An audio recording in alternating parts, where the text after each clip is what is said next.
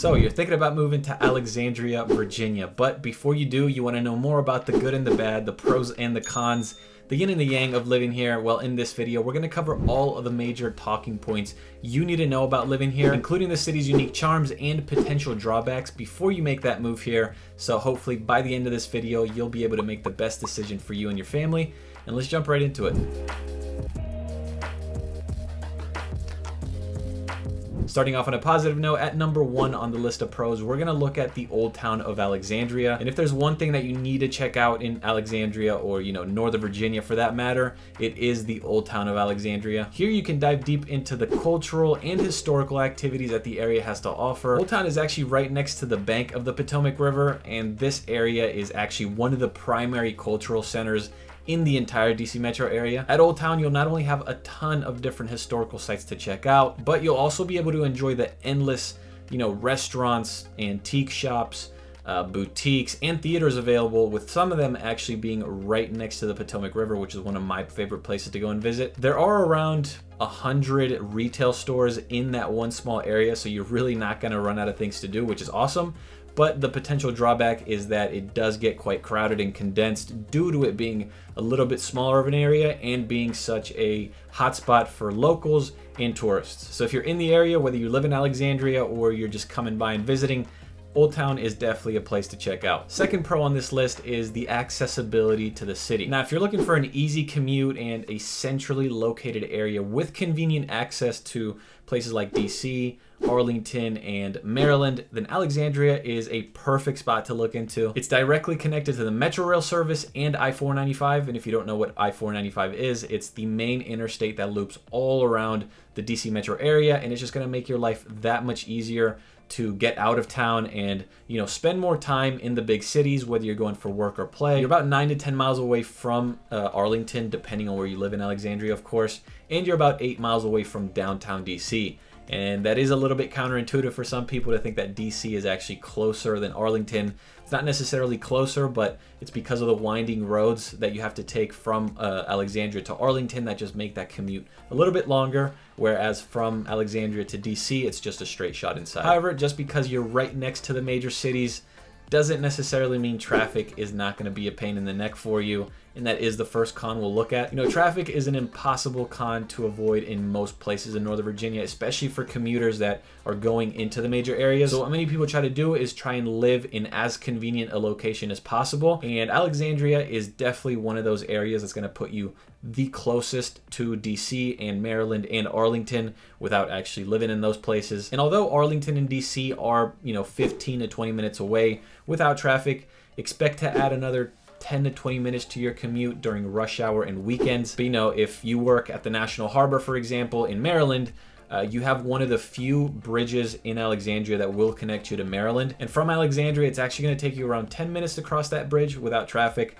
but it is still I-495, and I-495 is a nightmare. So during rush hour, expect to add another 15 to 20 minutes on top of that. But if there's road work or there's an accident, expect to add another 15 minutes on top of that. So it can get quite harsh depending on where you're going, depending on the time of day, depending what's going on the day, if there's snow, if it's raining. So all in all, the traffic can get quite hectic, but that's just going to be the case in every single metropolitan area. But next on this list, we have the job market and the low unemployment rate, which are huge value propositions that Alexandria offers. The city's economy is actually established by huge tech enterprises such as Invictus and Coleman International, for example. There's government contractors, there's international organizations, and these things just provide a massive amount of employment opportunities for not only the residents in Alexandria, but the residents all around Northern Virginia. And all this just means that the city's economy is driven by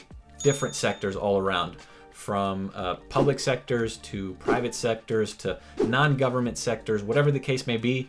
The portfolio is diversified, which is great. This is a super positive trait, especially during economic uncertainty like we're experiencing right now, because if for whatever reason one of the sectors were to go bust, I'm not saying they will, but if for whatever reason they did, we're able to still function much more efficiently than many other areas in the country.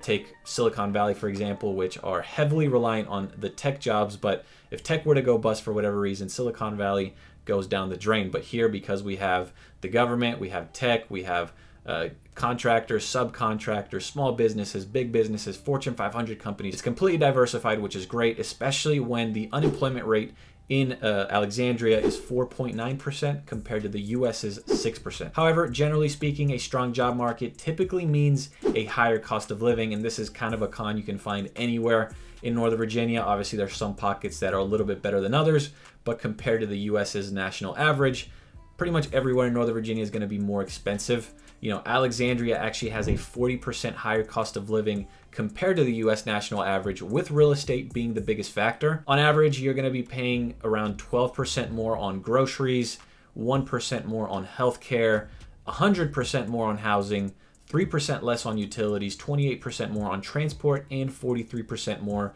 on miscellaneous, which is just, you know, fun activities, going to the movies and stuff like that. The median home sale price in Alexandria is around $597,000 right now, compared to the US's $366,000. But like many suburbs in Northern Virginia, Alexandria is an expensive place to live. But it's also due to other factors like the strong job market, like I mentioned, but also because the median household income is higher than the US national average at $105,000 compared to the US's $69,000. So like I mentioned in previous videos, although the cost of living is relatively high, you know, the standard of living and the quality of life is directly correlated to that. The next con we have is flooding, and there are certain pockets in Northern Virginia that are more susceptible to flooding than others, and Alexandria is one of those places. The city actually has an external elevation, so it kind of creates this bowl effect all throughout Alexandria. So, you know, during rainy seasons, it kind of becomes Mother Nature's swimming pool. And, you know, the fact that it's right next to the Potomac River makes it particularly more vulnerable to flooding,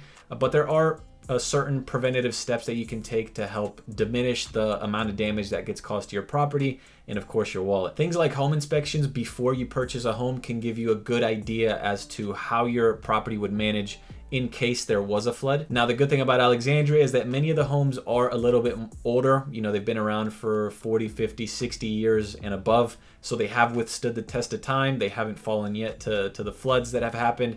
So that is a good indicator. But regardless of that, always make sure to do a home inspection to make sure there's no cracks in the foundation. Make sure the landscaping isn't tilted towards your property, and then it just causes these pools next to your foundation, and then the water just starts to seep through. It can get pretty nasty. You also have flood insurance, which can definitely put your mind at ease in case anything gets lost and ruined. But most importantly would probably be, you know, figuring out the best course of action and what the emergency protocols would be in case a flood ever happened in your area. And I've been here for close to 20 years. You know, we get flood warnings at least once a year.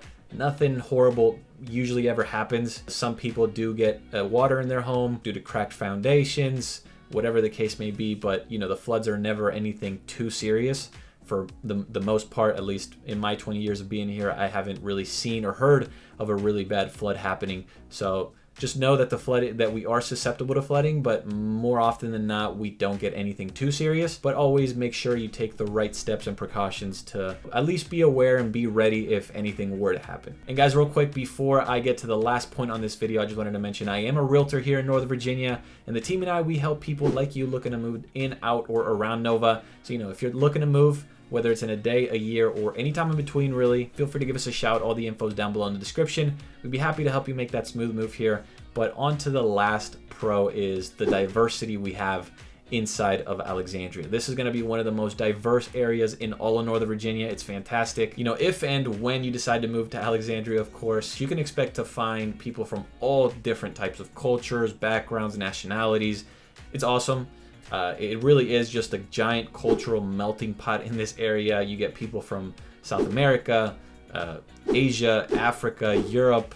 You know, I actually haven't met anybody from Australia yet, but I'm sure there are some people that live here. So realistically, there is room for anyone and everyone, no matter where you're from, no matter your culture, your background. And that goes for all of Nova. Pretty much all of Northern Virginia is very diverse, but Alexandria is probably one of our more diverse areas compared to every other suburb. You know, and I think it's great to be immersed in different cultures and experiencing different festivals and celebrations and learn from all different types of people. It just kind of opens up your eyes. Not to mention, of course, the diversity brings all different types of food, from Italian to Thai to Mediterranean to Middle Eastern, Indian, Peruvian, the list goes on and on. You kind of get the point. So if you like to spice things up and just experience something different every now and then Alexandria is definitely going to provide. But overall, if you're looking for an area with a rich history, gives you convenient access to everything the DC metro area has to offer, and provides plenty of things to do alongside a high quality of life, then Alexandria is a great place to look into. But I hope you got some value out of this video. If you did, please consider leaving a like down below. It definitely helps me out a ton.